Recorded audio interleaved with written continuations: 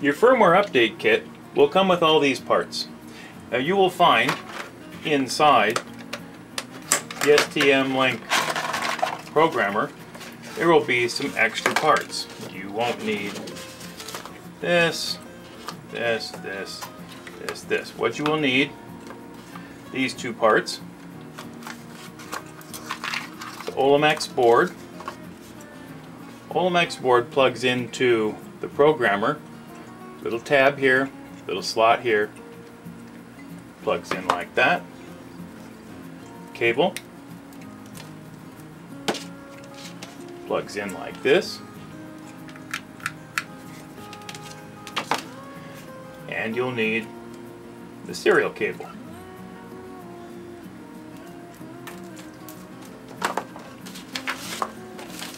That's what you're really going to need to change the firmware on your meter. So this is the meter that we're going to update. We're going to unscrew the top. Nice long threads here. Unscrew the top, and then we will pop the display out, flip it over. We will plug in our programmer into this little plug right here. We'll plug our serial cable, two little tabs here, they go down towards the bottom of the board. Plug that right in there, and then we will plug these into our computer.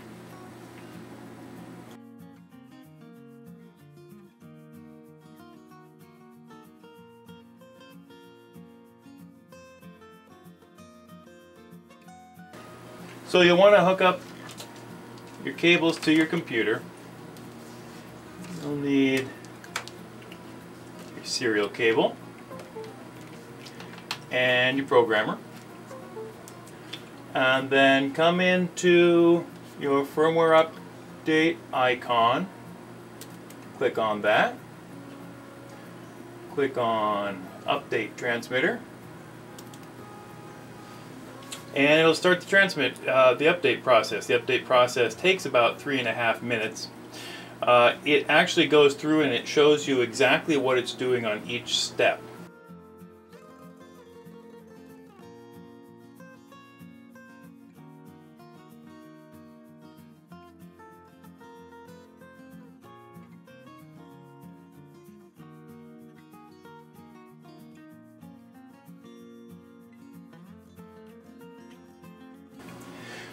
So we're coming close to the end of the update process.